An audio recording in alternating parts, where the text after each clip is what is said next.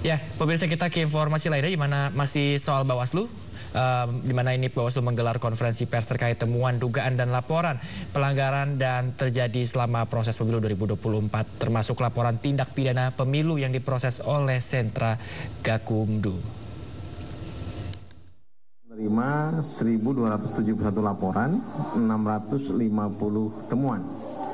Ini terbagi atas pelanggaran administrasi, dugaan pelanggaran administrasi, dugaan tindak pidana pemilu, dugaan pelanggaran kode etik penyelenggara pemilu, dan juga dugaan pelanggaran hukum lainnya.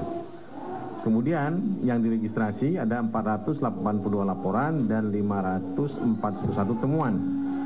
Ada 104 temuan belum diregistrasi. Ya, semakin ramai ini di depan ya. Kemudian hasil penanganan pelanggaran 479 pelanggaran, ada 324 bukan pelanggaran ya. 69 pelanggaran administrasi, 39 pelanggaran dugaan tindak pidana pemilu, dan 125 pelanggaran hukum lainnya.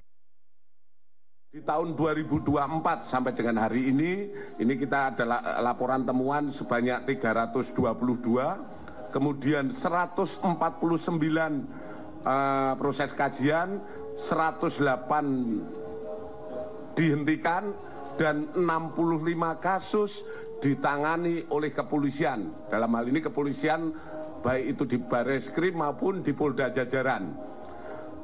Adapun sampai dengan saat ini terhadap 65 kasus tersebut, 16 perkara masih dalam proses penyidikan, 12 perkara dihentikan atau di SP3, kemudian 37 perkara ini sudah tahap 2 dan sudah ada beberapa sudah vonis dan ingkrah.